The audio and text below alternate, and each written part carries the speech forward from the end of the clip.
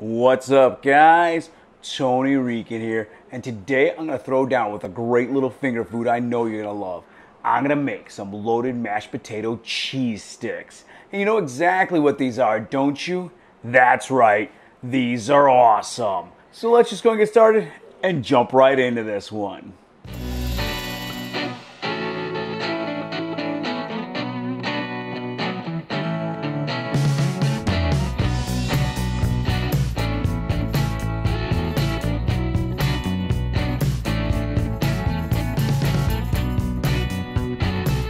Before I start, I gotta ask, have you checked out my Patreon yet?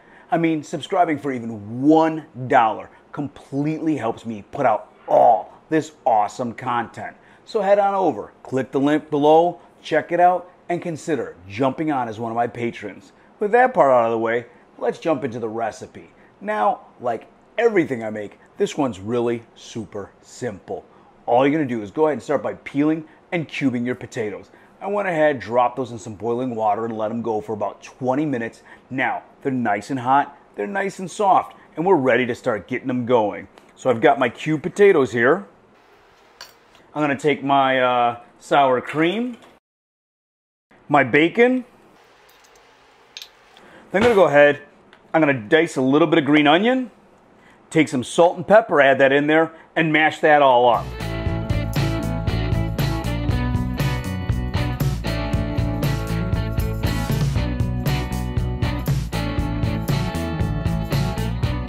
Once my mashed potatoes mixed, I'm going to go ahead and start making my cheese sticks. Now I've got a giant block of cheddar. I'm going to go ahead and cut into some nice thin sticks.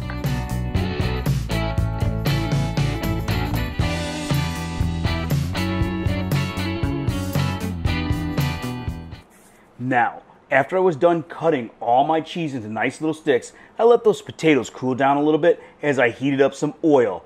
I'm heating this up to about 350 degrees. I've got a nice little single basket fryer. You could do this on the stove top in a like cast iron skillet. Just make sure you let that oil get nice and hot because you want to end up frying this in oil, not soaking it. The reason I let that those mashed potatoes cool down a little bit is I'm going to take a nice little ball of mashed potatoes and form it around my cheese sticks.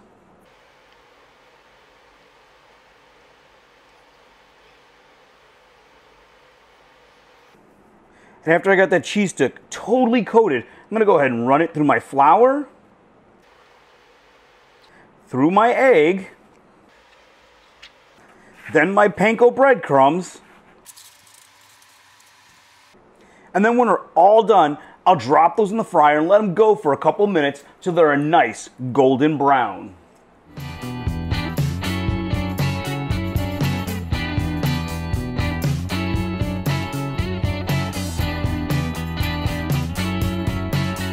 With that little bit of fry time, these guys are done.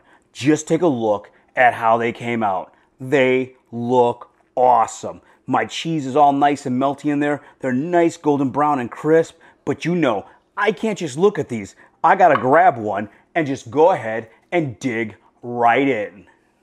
Thanks, Dad. What? Okay, I gotta grab one and just dig right in. These are freaking awesome. You guys are going to love them. So go ahead, like, share, comment on the video down below. If you need complete step-by-step printable instructions, check out AverageGuyGourmet.com.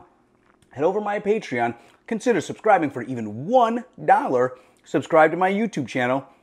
Give this one a try, and we'll see you guys next time.